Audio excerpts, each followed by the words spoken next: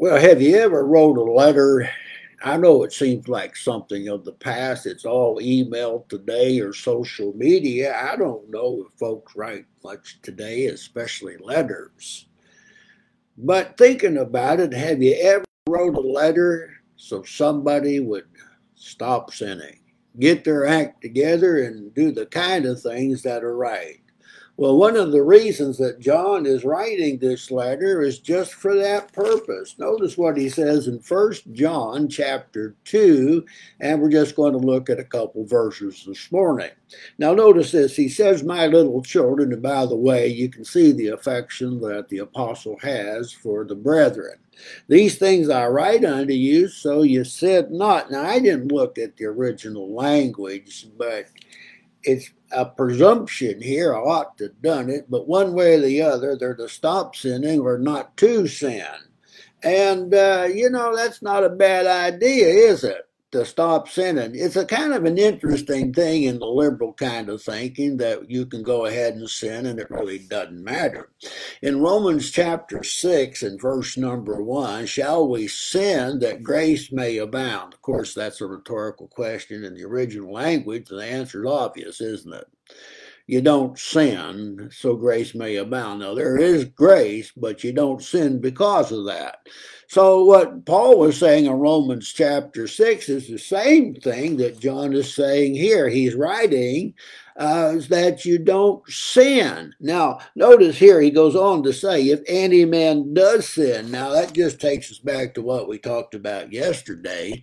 The manner of life of a Christian person, a real believer, is a certain kind of living, a holy living, a life that's pleasing to the Lord, walking in the light.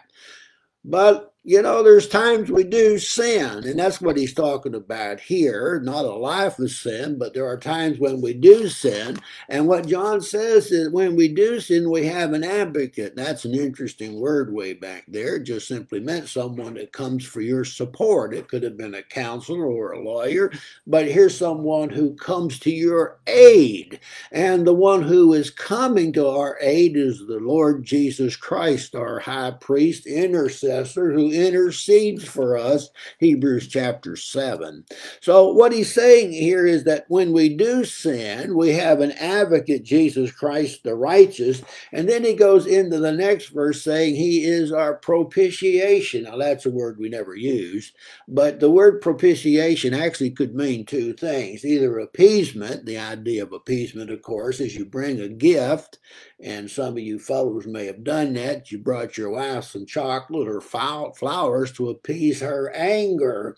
And so sometimes that's the idea of propitiation, to appease someone who is angry. But the other meaning, which is a little bit more used, is the idea of atonement. And that's the idea here, I believe, that Christ is the basis of our atonement or forgiveness of sin. So here you go. Listen, you need to live life as holy as God wants you to be. There's on occasion sometimes when you sin, and that happens to all of us. And you have to be reminded here that we have an advocate, one who comes to our support, that helps us through those kind of situations. So that's a pretty big thought for today, isn't it? I mean, it's important for you to understand. It's good advice and it's good wisdom to stop doing things that you shouldn't do. However, there are times, aren't there, that when we do fail, and what John is assuring us here is that God's grace, because of the Lord Jesus Christ, can help you through that and forgive you.